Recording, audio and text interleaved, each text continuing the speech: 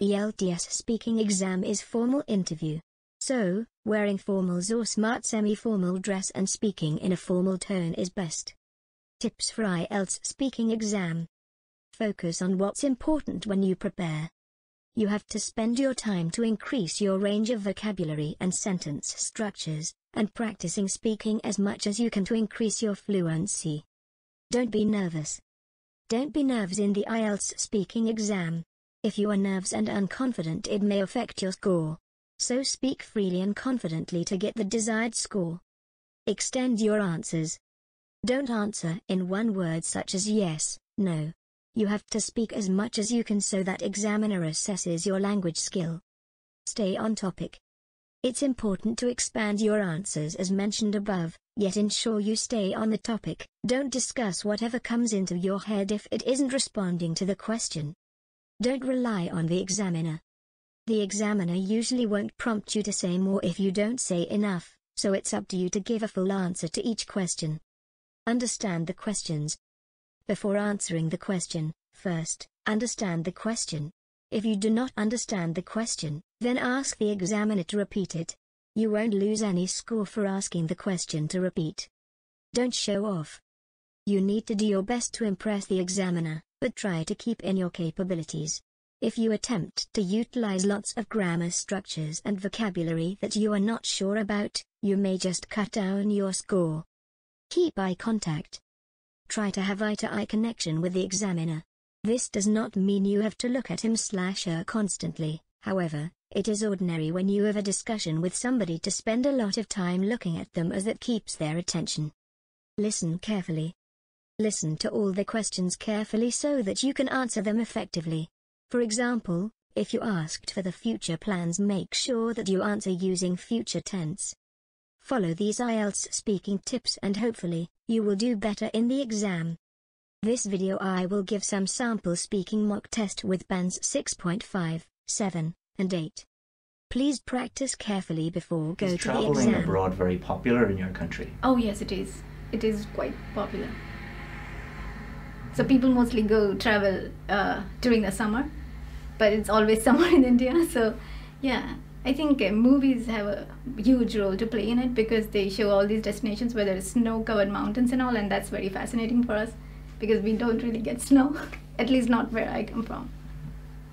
And where would you like to travel to in the future?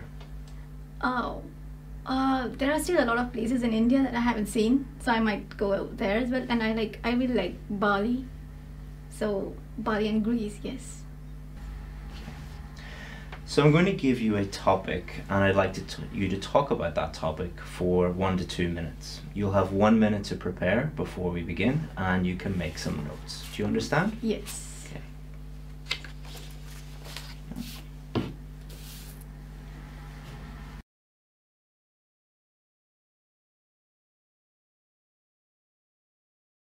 Okay, let's begin. Okay. The type of clothing that I like to wear is mostly generally casual, but I wear different types of clothes on different occasions like everyone else, I suppose. So like regardless of the weather, in India we have a lot of festivals, so usually I do like to wear casual clothes, but like just a jeans and a t-shirt. But like on occasions, on festive occasions, I wear like traditional Indian clothes, and I get them specifically made because they like you can't really buy like traditional Indian clothes in the malls and all. But I do get them made, tailor-made for me, and because then you can choose your own style, your designs. There are a lot of like stuff like that. So yeah, when you go to a temple, I wear like pure simple clothes because that is the tradition. So that makes me feel like really peaceful and calm because most of the time you wear like simple clothing when you go to a temple. So it makes me feel calm when I wear those clothes. And during festivals, when I wear like those traditional Indian clothes, it makes me happy because it's like a festival I've been celebrating since I was a kid. So during Diwali and Holi and all. Yes, in Holi I wear like everyone wears white clothes because they throw colors on you. So you get like you go out with a white cloth, and then when you come back it's like all colorful. So different clothes for different occasions, I suppose. Here I have been wearing a lot of warm clothes, and that makes me feel really, really warm. Yeah, and I buy clothes from different stores, I suppose, depending on what kind of clothes I want, and oh my God. So yeah, and when I go for an interview, I mostly dress in formals, so that makes me feel very confident, and that I'm prepared. Excellent. Good. Okay, so I'll take this off you, please. Excellent. All right, so we've been talking about clothing, and now I'd like to talk about designer clothes. So, are designer clothes popular in your country these days? Yes, I think so. Yeah, they're quite popular. It depends on like the person actually. Like people, designer clothes are usually very expensive. So only a people of certain socioeconomic class can buy those clothes. So they are popular in certain segments of the society. Yes. And why do you think people buy designer clothes? Oh, I think because it has a social status attached to it. So when you're buying, like when you're wearing a specific label, the people recognize it, and then it shows like what kind of class you belong to, and it is a huge thing in India, I think. So I think it's because of that. It shows like you are from a different class of society, and it shows your affluence, I think. You can flaunt your affluence that way. I would love to go to Singapore for my holidays. Alright. Do you prefer beach holidays or city holidays? I prefer city holidays. I don't like beach that much because I don't like going into the open too much. I like exploring new things because whenever you're in a city, you can see new buildings or new ancient stuff from that country. Okay. Do you like long holidays or short holidays? And why? I like long holidays because holidays are mainly for you to take a break from all the work that you do on your daily basis. So it should be a long holiday to free up your mind and enjoy your time. Okay. Do many tourists visit your country? Yes, my country has many tourist spots. It has like Taj Mahal, India Gate, and many other tourist spots. And whenever you go there, you will mostly see that people from other countries are there rather than local people. Okay. Let's talk about smile. When do you usually smile? I smile almost every day.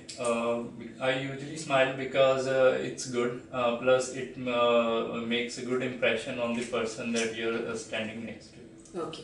Do you think people smile a lot nowadays? Yes, people smile a lot these days because these days they do not have too much work to do. All the work is done online. They have free time. They can enjoy on their social media with their friends or hang out with them. So that gives them pleasure and they smile. Okay. Are their smiles artificial or genuine mostly? Mostly smiles are genuine because whenever you're with your friends or your family, your smile that you have is genuine. You don't smile fake with your family. Usually people smile fake when they are in any meeting where they don't want to be, or they are forced to go somewhere where they don't like going but they have to be there because of some reason. That is when people smile fake, but usually their smile is genuine.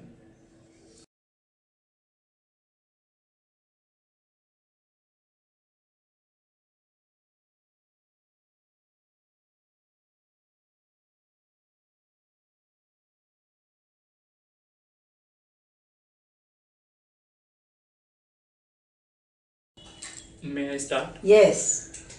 I have known many person throughout my life. I met new person every day, meet many people. There are some who became my best friends.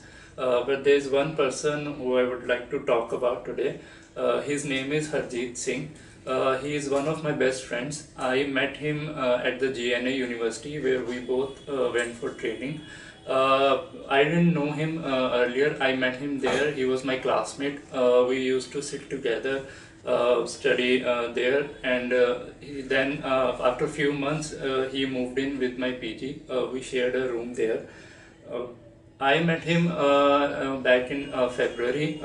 We used to do training in automobile engineering. There we used to invent new things on daily basis. Some ideas used to fail and some we used to submit to our teachers. There was one day he came up with a new idea. He designed a car which today we are known as hypercars, that are mainly technology that is mainly used in sports car. And he submitted that idea to his teacher, and teacher approved his idea, and now he's currently in USA working with Ford, a company. I appreciated his work because that was he put so much hard work into it. He was there with me in my room when he used to work day and night on his project. And plus, I myself being an automobile engineer, I appreciate the new inventions that people make.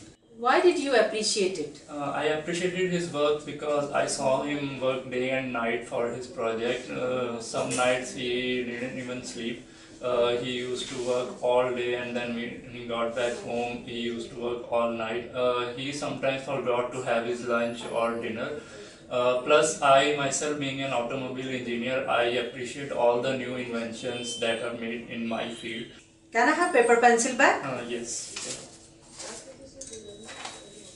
Okay, now I would like to ask you a few questions related to this topic. Fine? How can people innovate or make new discoveries? New discoveries or new innovations require your full time. You need to be hardworking. New innovations cannot come, it's not a piece of cake for everybody. You have to be more creative, have new ideas every day. Some ideas might fail, but you do not have to give up on that. You should keep working every day. Okay. How do they come up with new inventions? People come up with new inventions. Basically, first they design something and then run it on a simulator. If that thing is working properly, then they send it for a further process, like all the calculation, analyzations, whether that product can be used in the real world.